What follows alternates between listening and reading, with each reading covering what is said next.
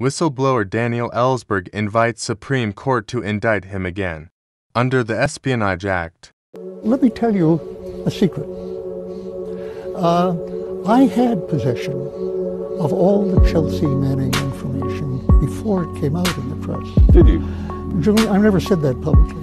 Julian Assange had conveyed to me as a backup in case his was, they caught him and he got everything. He could rely on me to find some way to get it out if I felt.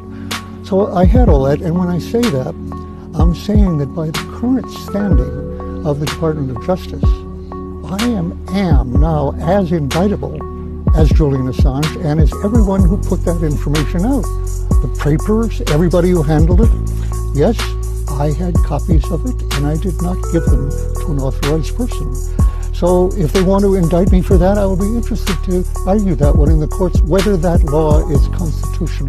The Supreme Court has never held that using the Espionage Act as if it were a British Official Secrets Act, which I would clearly have violated, but if that, using the Espionage Act as if it were an Official Secrets Act, which has never been passed by our Congress, that would be criminal. They've never ruled on that. I'd be happy to take that one to the Supreme Court. What you've just done to me, Daniel Ellsberg, by telling me that secret. Sorry. You've actually said something really interesting, because what you seem to be saying is you wouldn't mind. In fact, you would almost invite the US government to challenge you once again in the courts, because you think that the Espionage Act not just is unconstitutional. Used against whistleblowers is unconstitutional. It's a clear violation of the First Amendment.